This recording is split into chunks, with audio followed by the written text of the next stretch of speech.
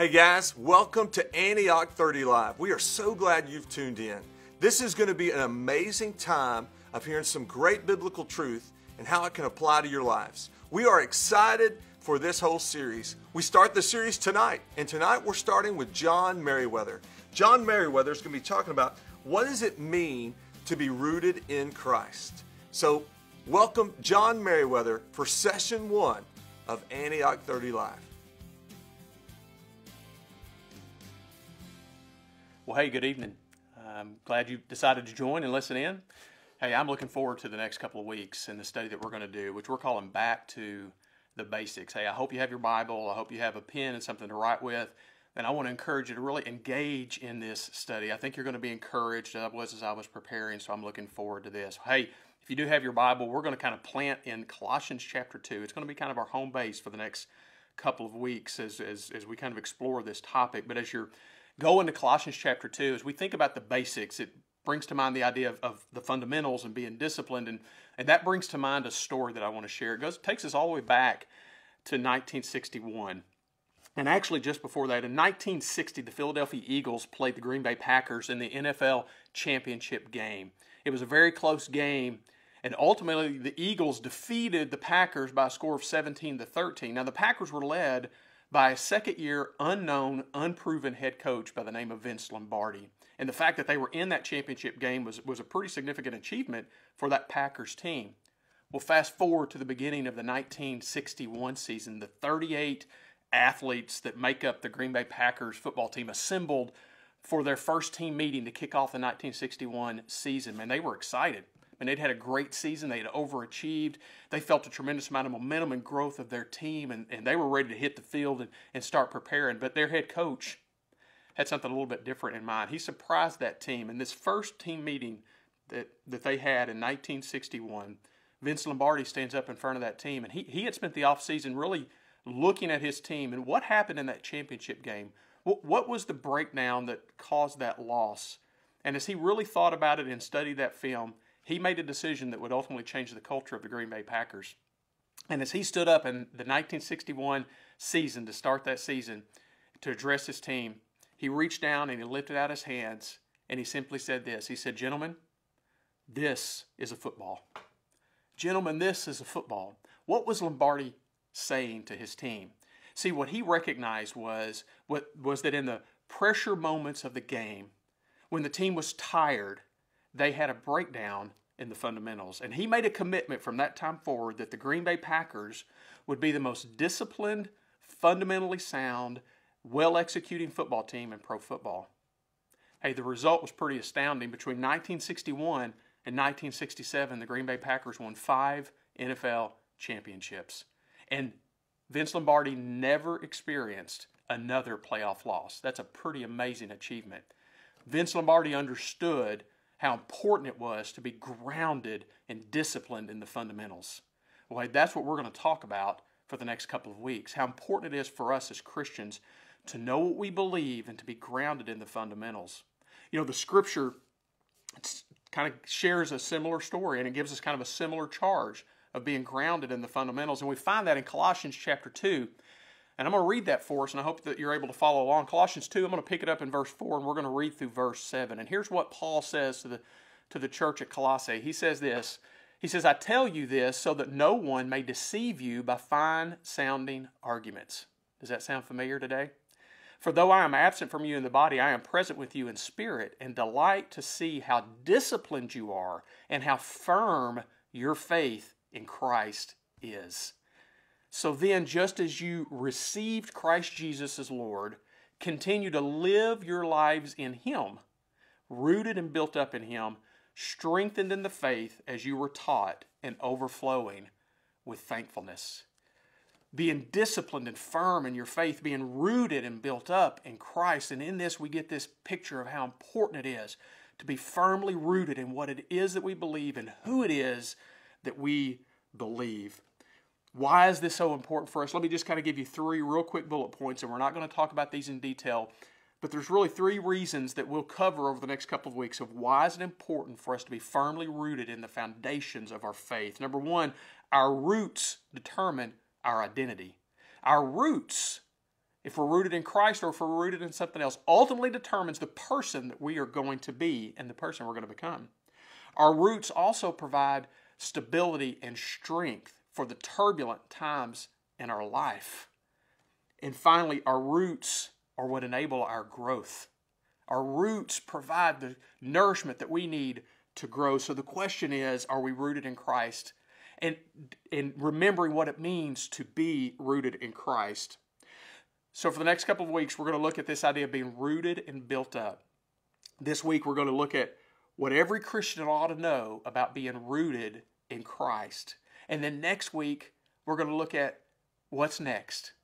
What does it mean to grow and be built up in Christ? So I hope that you'll join us for both of these two studies. Well, let's jump in. We're going to cover 4 points today about what every Christian ought to know about being rooted in Christ. And these are going to seem so familiar to so many of us, but I'm going to contend I can't think of anything more important that we need to hold and tether ourselves to than some of these principles. Whatever Christian ought to know about being rooted in Christ, number one is this, and it is so simple, but it is so profoundly important. The Bible is the Word of God. The Bible is the Word of God. You may hear that and say, well, of course it is. Well, we're going to unpack that, and we're going to talk about what do we mean by that. But, Scripture makes that claim of itself. 2 Timothy 3:16 starts this way. It says, all Scripture is God-breathed. All Scripture is God-breathed. The Bible makes that claim that it is God's words. 1 Peter 1:20 and 21 says it this way. It says, no prophecy of Scripture came about by the prophet's own interpretation, but prophets, though human, spoke from God as they were carried along by the Holy Spirit. So what do we mean when we say the Bible is God's Word? The Bible is God's Word. Well, there's a couple of things that we believe that means. First of all, we believe that the Bible is the inerrant, and the word inerrant means without error. It is the inerrant, without error, and the literal words from God, penned by men, but only as they were directed by the Holy Spirit. That's the claim of Scripture. We believe that the Bible is without error, that it is perfect, and it is the literal words that God wanted us to hear from Him about Him.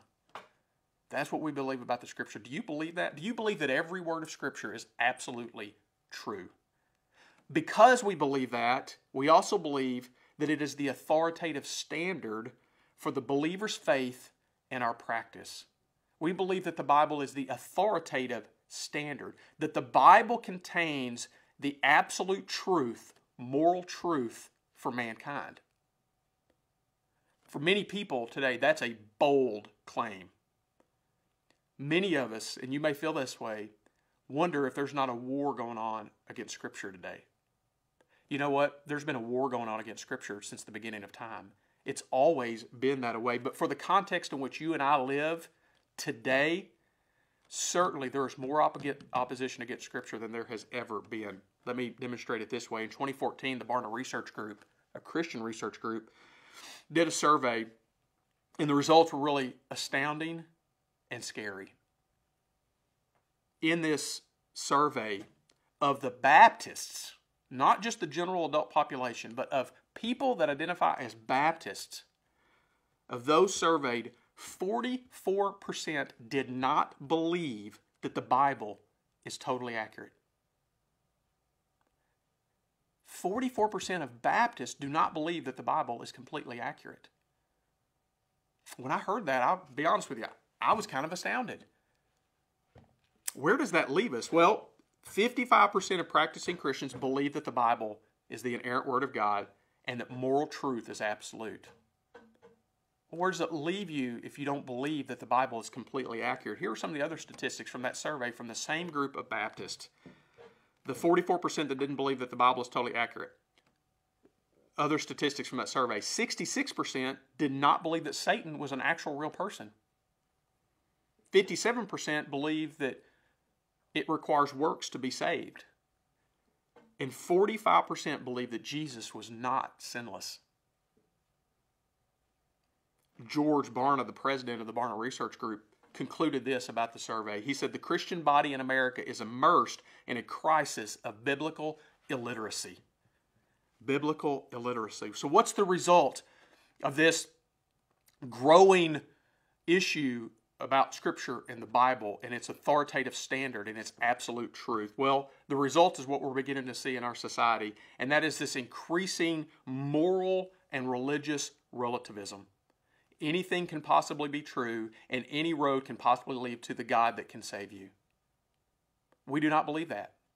We believe that truth is absolute, that there is only one way. If we're going to be firmly rooted in Christ, we must be firmly rooted in Scripture. If Scripture is not completely true, if it is not without error, then that leaves us open to question about anything in our faith. So how can we know the Scripture is true? It claims to be true. It claims to be the literal words of God. We certainly don't have time to do an entire study on this, but let me give you a couple of things. We could talk about how Scripture has proven to be scientifically and prophetically accurate.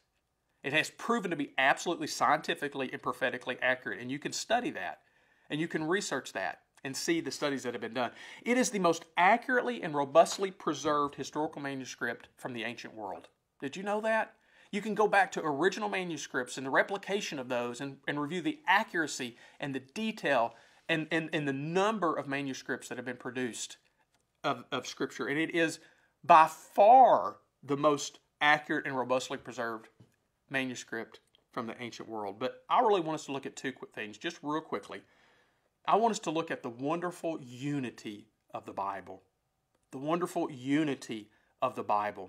Let's look at the construct of this book. I just want you to think about this. Look at the construct. What we call the Bible is actually 66 individual books. 39 what we call Old Testament books and 27 New Testament books. These 66 books that come together to create the Bible, the Holy Scriptures, were written over a span of 1,600 years. I'm going to pause. 1,600 years. We can say that and we can gloss over that, but let's not do that. Think about 1,600 years. 1,600 years ago from where we sit today would take us back to 400 AD. What was happening in 400 AD and how relevant could what was happening in that context be applicable for us today? Well, that's the Bible. It covers a span of 1,600 years. It was written in 3 languages by 40 different people from 13 countries and 3 continents, and these people spanned all walks of life. What's the relationship that brings all of this together? Well, we know that that's exactly what happens. This mosaic of these 66 individual books, when you put them together, creates an incredibly unifying story beginning in Genesis and ending in Revelation. And when you put those 66 books together, what you find is one common theme that is found threaded throughout all of these books, and that is God's redemption plan for mankind. The one theme of the Bible is redemption. God's redemptive plan for mankind. There's one hero of the Bible, that's the Lord Jesus Christ. There's one villain of the Bible, the devil, and there is one purpose for the Bible, the glory of God. The Bible exists to put a spotlight on who God is and how we can come to know Him. It's all about Him.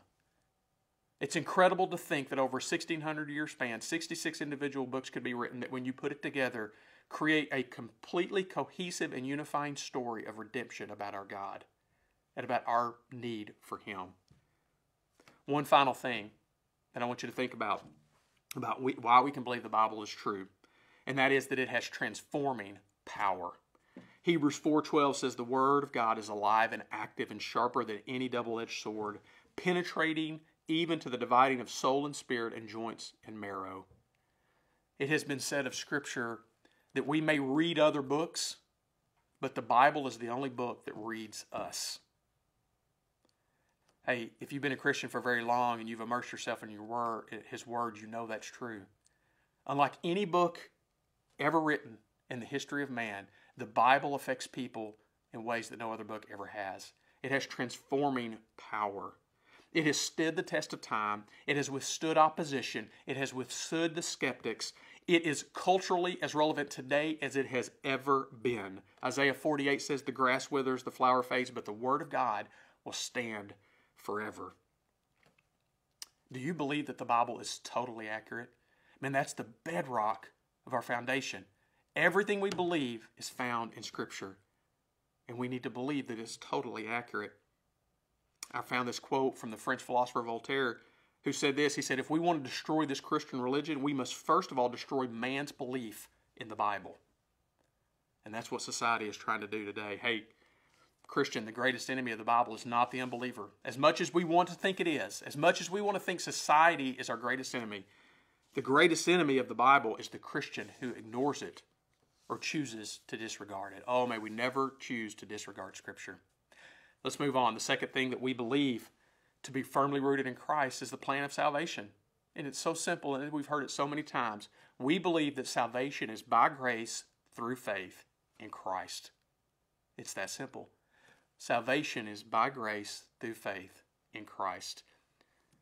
Let's look at Ephesians chapter 2, starting in verse 1, and we're going to bounce through verses 1 and 4, and we'll make our way down to verse 9. In verse 1 it says, as for you, you were dead in your transgressions and sins. And verse 4 says, but because of His great love for us, God, who is rich in mercy, made us alive with Christ, even when we were dead in those transgressions. It is by grace you have been saved. And then verse 8 says, for it is by grace you have been saved through faith. And this is not from yourselves. It is a gift of God, not of works, so that no one can boast. I love those passages because it lays out the plan of salvation in such clarity. And it emphasizes that it is all about God. And that's what I love. Let's look at these three things real quickly. Salvation is by grace. Grace. You know, our pastor has just recently talked about grace. Man, is there anything more important for us to really grasp than this incredible, unimaginable, almost impossible to put into words, saving grace of Christ? What is grace? Well, we might be familiar with the idea that it's being given something we do not deserve. Being given something we don't deserve. In Christian circles, you might hear grace described as the unmerited favor of Christ. Unmerited, the undeserving favor of Christ. Well, I want to offer you a different, or maybe a new definition for some of you. Adrian Rogers describes grace this way. He says, grace is God's riches at Christ's expense. Our saving is an act of God's grace, His free gift to anyone who believes, through the atoning sacrifice of His Son, Jesus Christ. God's riches at Christ's expense. Hey, grace is so important. I want us to just not move past this too quickly. Let's unpack grace just a little bit, and I won't even begin to do it justice.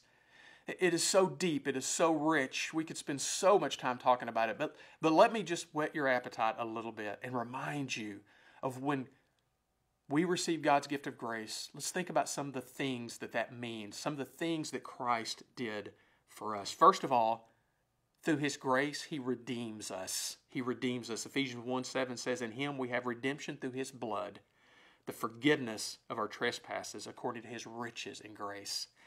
He redeems us. We owed a debt because of our sin that we could not possibly pay. And we had an appointment with a judge where we were going to be condemned to die because of our sin. But through the atoning sacrifice of Christ, He redeems us. He paid a debt that we owed that we couldn't pay. He paid that debt for us. That's what the atoning sacrifice of Christ did for us. He redeems us, and He paid that debt, and He brought us back into a right relationship with Him. You know, there's a little bit more to that idea of Him redeeming us. In addition to redeeming us, and how does He do that? He does that by imputing His righteousness to us. So what does impute mean? Impute simply means to attribute or to assign. His righteousness, Jesus' righteousness, was assigned to us. It was accounted to our account. Romans 4:6 says, to whom God imputes righteousness apart from works. And in the idea that He gives us His righteousness, He goes a little step further and says, not only do I attribute my righteousness to you, I do not attribute your future sins to you. He does not impute future sin to our account. Romans 4:8 said, blessed is the man to whom the Lord does not impute sin. So what's the result of this? The result of this grace is that He effectively frees us or eliminates the possibility that we could ever face judgmental condemnation. We never have that possibility in our future. Blessed is the man to whom the Lord, or Romans 8:1, there's therefore now no condemnation for those who are in Christ Jesus. Man, His grace is incredible. Man, we need to just let it marinate and remind ourselves of what He did, not what we've done. We've done nothing, but what His grace does for us. So how do we receive this gift of grace? Through a simple act of faith. Simply having faith. What is faith? In one word, faith is trust. Trusting in Christ. I like this definition that says faith is forsaking all, I trust Him. Forsaking all, I trust Him. You know, many of us have heard the illustration of faith that we can talk about believing in something, but until we put our full weight, just like this chair I'm sitting on, until I fully sit on this chair, I haven't acted in faith. I haven't demonstrated my trust. This idea of forsaking all, I trust Him. I really love that view of faith because it really, I think it puts it into totality. For us to receive the gift of grace, the first thing that we have to do is forsake, right? We have to repent, turn away from, forsake my sin, forsake my will, my way, forsake my perceived goodness, recognizing that we've only separated ourselves from God and there's nothing that we can do, right? We've got to turn away from ourselves, repent and forsake, and place our entire trust on Christ. And the picture here of faith is turning from our way and our sin and simply lifting our hands to Christ and saying, I trust you. I trust you. And when we lift our hands of faith to Christ, it's as though His grace grabs us. It's His grace that saves us. It's not our faith, it's His grace. Faith is just the conduit that allows His grace to save us. And it's not faith in anything. It's faith in Jesus Christ. It's not our faith that saves us. It is the object of our faith. It is not our faith that saves us. It's the object of our faith. Acts 4:12 says this crystal clear. Salvation is found in no one else, for there is no other name under heaven given to mankind by which we must be saved. It is not religious pluralism. All roads do not lead to God. Jesus Christ is the only way. We are saved by grace through faith in Christ. Hey, let me add one more thing to this definition of salvation. It may be a word that you haven't thought about, but I'm going to challenge you to just adopt this when you think about salvation and when you think about the gospel, and even as you share it. Because this one word, when applied to this definition, differentiates the gospel, the true gospel message, from any other version that you may hear. And that word is alone. Alone. Think about it. It's not just that we're saved by grace through faith in Christ, but that is the only way we're saved. It is by grace alone, through faith alone, in Christ alone. That narrows it down, don't you think? But hey, here's what that's saying to us, and this is what Ephesians 2 tells us. There is nothing that we can do to earn God's favor. It is not of works. It is by grace alone, through faith alone, not through faith in anything else, not through faith in trying to do good things. It is by grace alone, through faith alone, in Christ and no other. In Christ alone. We are helpless, hopeless people. We cannot add to, alter, or take away from God's redemptive plan of the gospel. It is by grace alone, through faith alone, in Jesus Christ only. Alone. A powerful word that crystallizes our view of salvation. Hey, those two tenets, the Bible is the complete, literal, and accurate Word of God that is sufficient for us, and the gospel is by grace alone, through faith alone, in Christ alone. That is our cornerstone. That is our firm foundation. Well, hey, let me give you a couple of other things to consider that only serve to strengthen that identity in Christ. And the third point is this. We can know we're saved. We can know it as a certainty. We call this doctrine in Christian circles the assurance of salvation. The assurance of our salvation. We need a doctrine of assurance because we have a problem with doubt. Right? We're humans. And time and again, we've proven that their doubt will creep in. As a testimony, I have certainly doubted, especially as a young person. I was saved when I was 9 years old, and I went through a period as a teenager where I really struggled and questioned the authenticity of my faith and whether I was truly secure in Christ. But here's what I've come to learn. It's hard to be an effective Christian if we're a doubting Christian. There's nothing in the Scripture, or everything in the Scripture reminds us that God does not want His children to live in this cloud of uncertainty. That is not God's desire for His child. It's God's desire for His children that we embrace the living hope that we have in Him. He doesn't want us to be scared or uncertain because that's only going to hinder our effectiveness. He wants us to live courageously and confidently in Him and the certain reality of our future. Hey, maybe this is why the book of 1 John seems to be almost dedicated to this topic of knowing for sure that you're a child of God. Right? Clearly, early Christians struggled with the same thing that you and I often struggle with. The book of 1 John uses the word know, K-N-O, know, 38 times. And it ends the book this way. In 1 John 5:13, he says this. He says, I write these things to you who believe in the name of the Son of God so that you may know that you have eternal life. When we think about dealing with doubt, and I read that verse, I want you to think about this. The Bible always uses definitive language to reference our salvation. Have you ever thought about that? The Bible always uses definitive language to reference our salvation. Let me give you a few examples.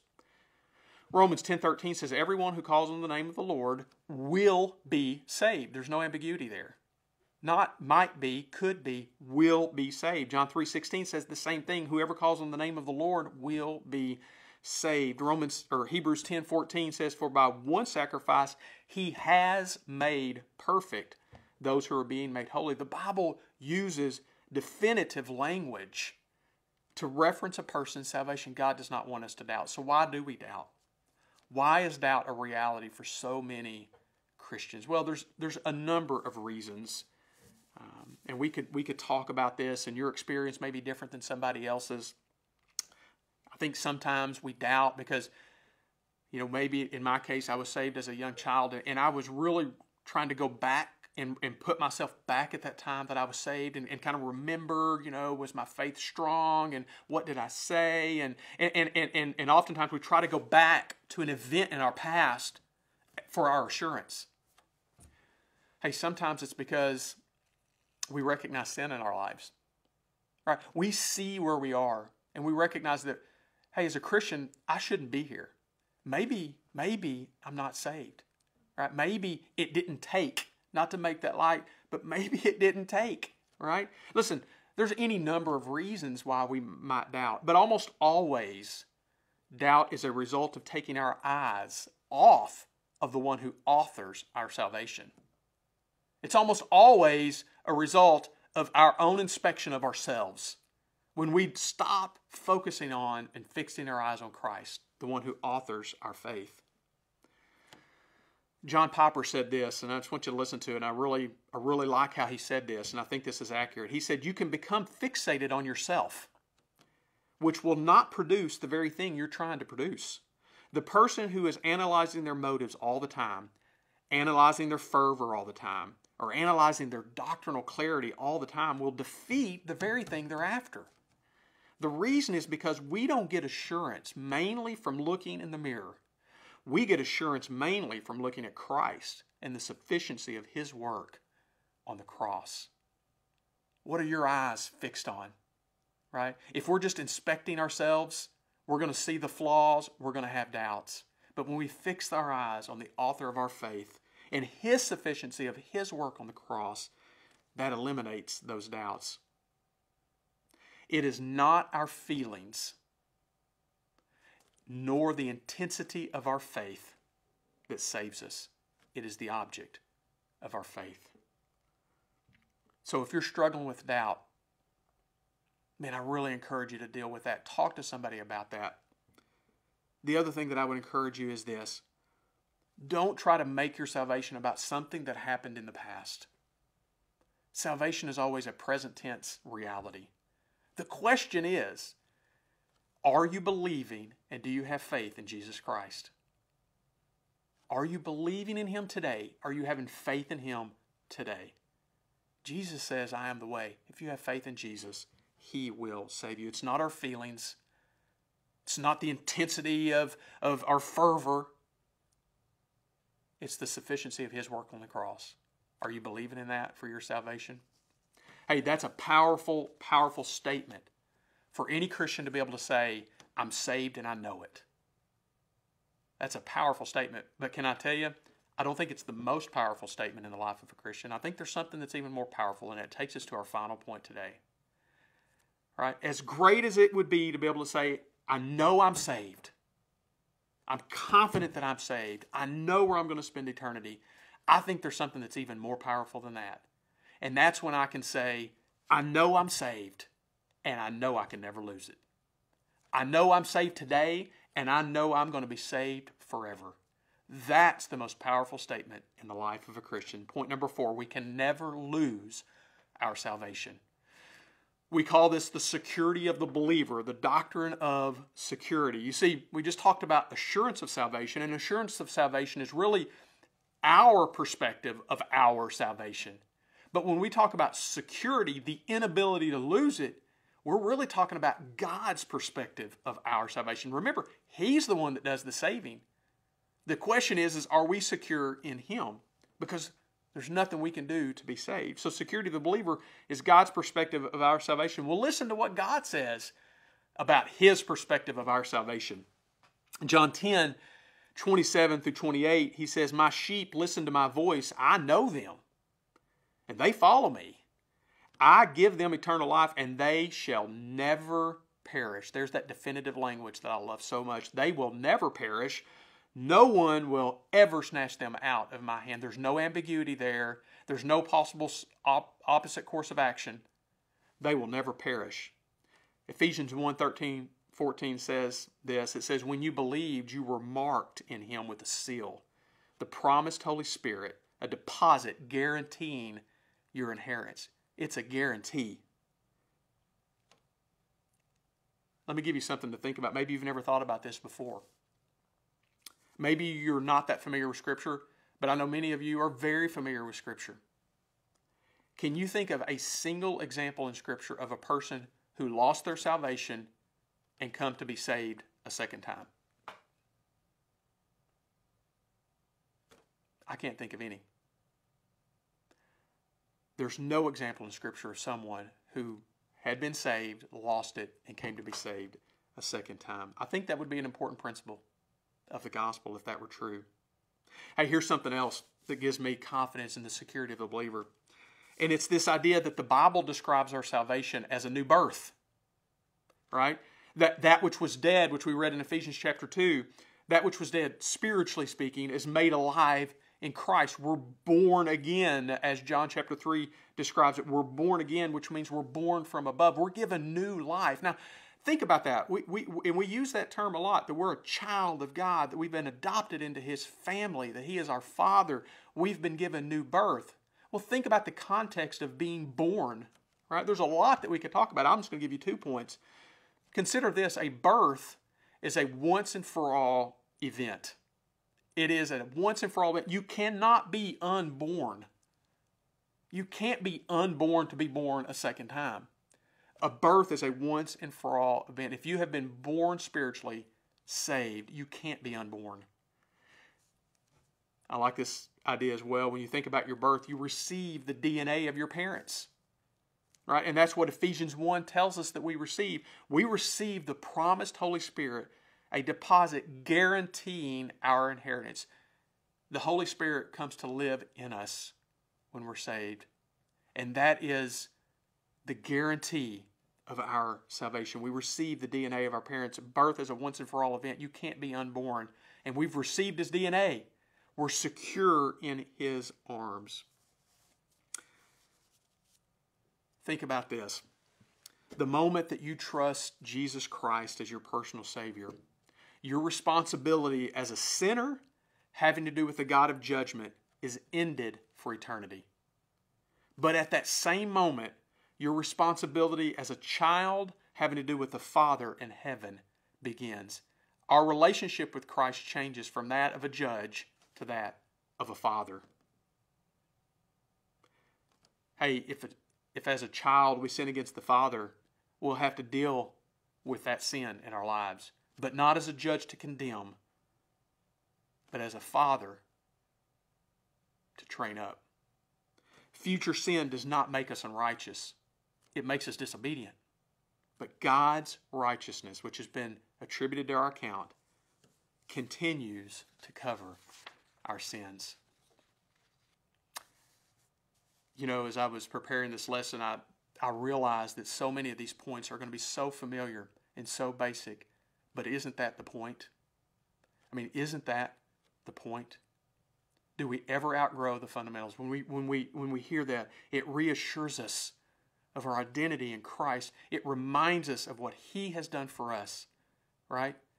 Listen, as a believer, if you are a believer, we are not any better than anybody else. We're only better off. And we're not better off because of anything that we brought to the table, nor are we better off because of anything we bring to the table today.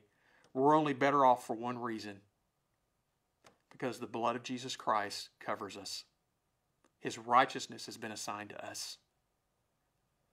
Man, if that doesn't give us courage, if that doesn't give us boldness, if that doesn't provide the security to grow in Him, man, I'd hope that it does for you. Hey,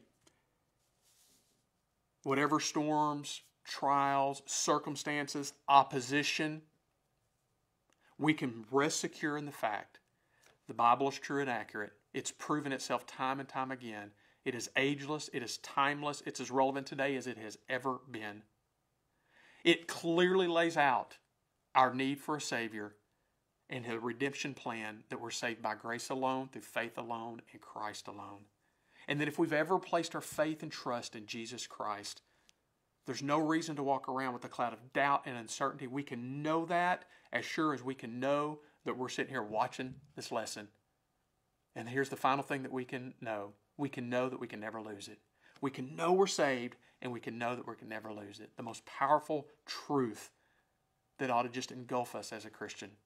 Hey, live confidently in that firm foundation. Tether ourselves to being rooted in Christ, strengthened and stable to be able to withstand anything, because nothing can change the living hope that we have in Christ. Hey, thank you for tuning in this week. I hope this was an encouragement to you. We're going to continue this lesson next week. We've talked about being rooted in Christ. Colossians tells us that we're going to be rooted and built up in the faith. So how do we grow in the faith? How do we grow in our faith so that we become the Christian, the believer that we're intended to be? Looking forward to next week. Thank you for joining in today. Have a good evening.